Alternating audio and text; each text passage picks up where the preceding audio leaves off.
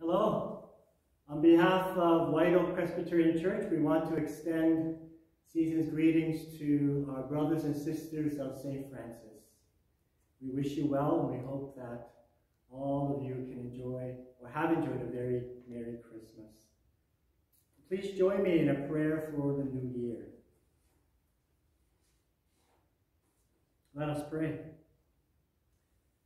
O triune God, grant us your gracious guiding presence as we prepare to enter the new year.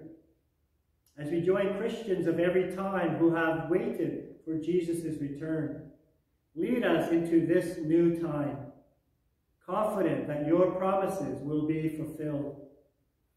Spirit of truth, call us to repentance as we end one year and begin another. Forgive us for past unfaithfulness, silence in the face of injustice, and inaction amid suffering. Move us from the desire to hoard our wealth toward faithful stewardship. Help us to share your gifts with those who cry out for daily bread. Prince of Peace, healer and reconciler, heal the divisions in your church and among the peoples of the world. As you pray that we should all be one, give us new visions to enable that unity. Be with us on our ecumenical journey and with those sisters and brothers who surround us in the great cloud of witnesses. God of all ages, release us from fear.